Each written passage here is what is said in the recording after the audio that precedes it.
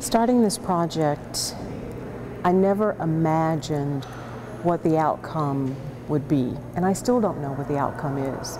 But one pivotal point for me was to get the quilt in Oklahoma State Capitol.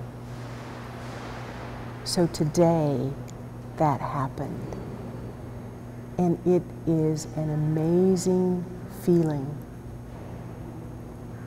After the quilt had been set up and I was just kind of walking around, I said to Ryan, I got to get you ready.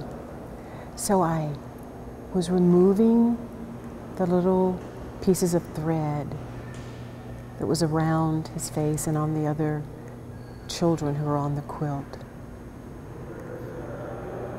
Because in one way, this journey is complete because we've gotten it here at the Capitol during Child Abuse Awareness Month. But on another level, it's just beginning, because this isn't the end. The message is still the same, to end child abuse, not only in the state of Oklahoma, but elsewhere in the world.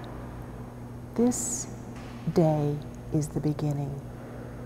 So I feel like I have to get Ryan ready. We're going places, Ryan. We are going places.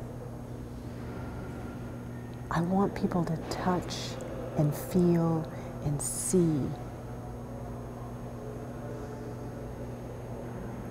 the face of child abuse and the face of child neglect in the state of Oklahoma. And then I want it not to be repeated again. And part of that journey is to let parents know how to be better parents, how to have a positive relationship with their children so that abuse never occurs in the first place. So in some sense, yes, today is, we did it. We did it, Ryan. But in another sense, it's just the beginning. And one of the things that I left with lawmakers here today is our children's future is in your hands. I wanted them to have something to hold on to.